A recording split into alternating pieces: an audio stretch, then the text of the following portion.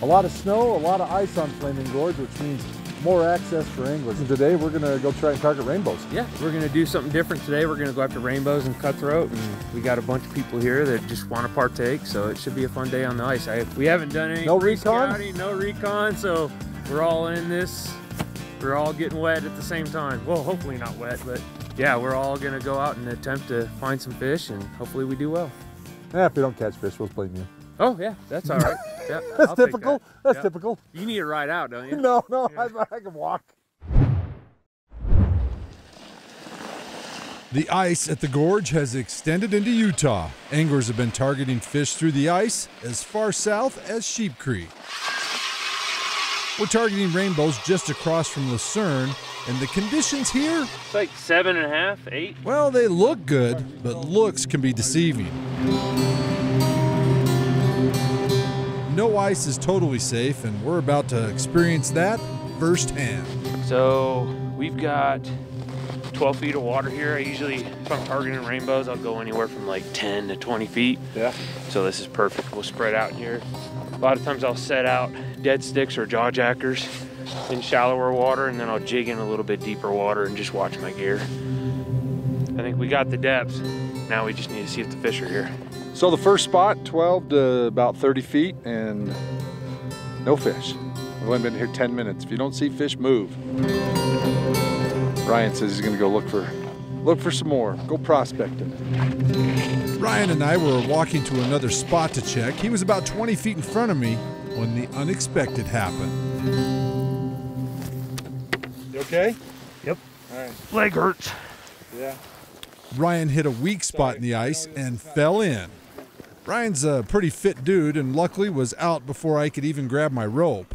It was a lesson for us all. We've had like anywhere from 8 to 10 inches of ice all around us. And that looks like it's about an inch. Will you take my ladle over there and go measure it? Yeah, here. We tie a rope around my neck? Yeah. Yeah, and then that's why like people call all the time and they're like, so is it safe to run machines on Anvil or on Antelope Flat? I'm always no. Buyer beware, man. Yeah, because of stuff like that. Son of a gun. Yeah. Flaming Gorge is notorious for unsafe pressure ridges and springs that can weaken the ice. Now, we're not sure what caused this ice to be thin, but either way, we decided to turn back. Ryan marked the location to let others know so they would stay away as well. Yeah, I think I might actually go home today and buy a suit that has flotation in it. Yeah. You want one? Yeah, I'll take 2. Well, let's go fish.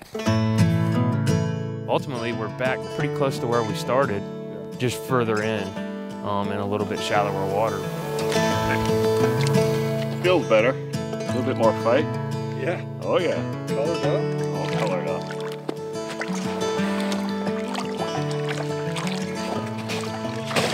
Ooh, nice. Yeah. Dude, that's a rad fish. Colors on him. Yeah. Nice male. Wide atomic tube. Yeah. Atomic Secret. teaser. Ollie, Jaw jacker went off. come on, Ollie. There you go, buddy.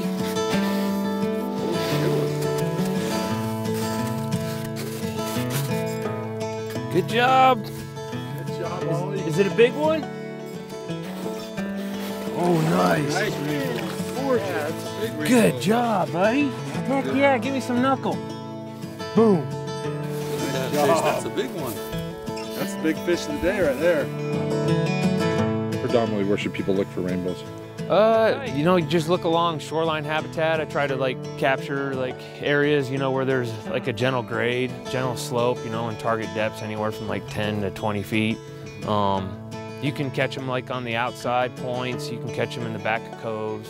Rainbows really don't change their habitat preference a whole lot, you know, with the exception of when the water gets really warm, they'll just go deeper. But all these areas provide, well, shelter from lake trout, but also a lot of food. Well, it doesn't seem as big, but fighting good.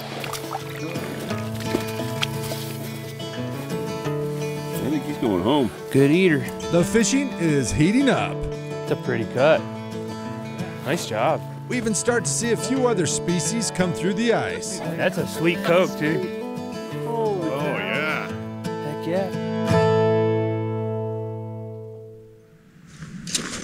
There he is. There you go.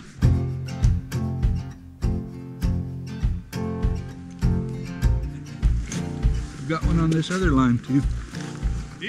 Double. Rainbows are definitely more of a seasonal preference. Double on camera. A lot of anglers do prefer rainbow trout at Flaming Gorge, specifically in the spring. You know, when they're spawning, we get a lot of people that come up here specifically to target rainbows. Some people through the ice as well, but yeah, pup lake trout are probably the most popular species, you know, during the ice-covered period. I don't know what it is. Just took a bunch of lines. You know, I think the beauty of ice fishing Flaming Gorge is you never know what you're going to haul through the ice. It's a Laker kind of day. Boy, he came in and just slammed it. The rest of us are catching a fish here and there, but retired conservation officer Sean Davis is killing it. Whoa! Oh, boy. You get off right at the hole and I chucked it. Dang, awesome, buddy. Yeah. Wow. Good job. That's a sweet coat, dude. Holy Oh, yeah. Heck yeah. Good You job, like that buddy. save? I was like, come up and he popped off and we rocked. He wasn't going back. I wonder if that's the schools you're seeing. Yeah. That's a tank. Sean's day. Yeah. You know, kokanee numbers were down last year. Ryan says that as a result of the overabundance of small lake trout preying on small kokanee. But he says low kokanee numbers could be helping the rainbow trout population. Which one? Oh, yep. We're definitely seeing better rainbows here recently. I suspect a lot of that's because we have low kokanee abundance. So what do we got? Oh, that was pulling some line. One species, you know, deteriorates and the next one just takes off, you know, and is going to take advantage of that situation. And ultimately, you know, kokanee will rebound and the rainbow population will suffer a little bit as well. There he is. Rainbow. Big rainbow. Yeah, nice one. I'd keep them if I weren't going to catch any more kokanee. Yeah. School's here. Yeah. Good fighters. Oh yeah, nice, Derek. It is a Coke, holy crap. That's crazy. We came for rainbows, dang it. What are you doing? I'll take whatever, as long as it's sunshine and no wind. Another species anglers can catch It's a pretty cut. Nice job. is the Bear River cutthroat. Between the Utah and Wyoming agencies, they're stocking close to 200,000 cutthroat in the reservoir. That's the Grand Slam, huh? He's got it. 18 to 22-inch cutthroats are relatively common. And they're cool because they're just more diversity in the fishery. They seem to be a little bit more difficult to catch than, say, a rainbow trout, but when you do get them, they're impressive fish. They fight really well, and you can catch them in a variety of habitats too. That's a big surprise. I didn't think we were going to get kokanee today, I didn't either. but eat good tonight. Rainbows, kokanee, lake trout, cutthroat, you gotta love Flaming Gorge. Turned out to be a pretty good day. Yeah, we caught fish. That's what we're here for, right? Yeah, rainbows, cutthroat, a few surprise kokanee. Kokanees are a nice surprise. I listened to Shane and his instruction, and he got me into a nice teener. And my personal best, lake trout. That was pretty cool. I've never caught a big laker here. Yeah, it's about time. You've been wanting one for a while. There is a lot of opportunity up here. When you do it, come with a buddy, you know, take some precautions. Leg hurts. This Blake, you've been up here a long time, and to have something like that, and it's inevitable. Sometimes you're going to have that. So Yeah, I guess it was just my turn. yeah, that's why I let you go first. Hey, I'm Adam Equal, KSL Outdoors, reminding you out with your family, your friends. Make some memories, like a rainbow trip to the gorge outdoors. We'll see you next weekend. Good night.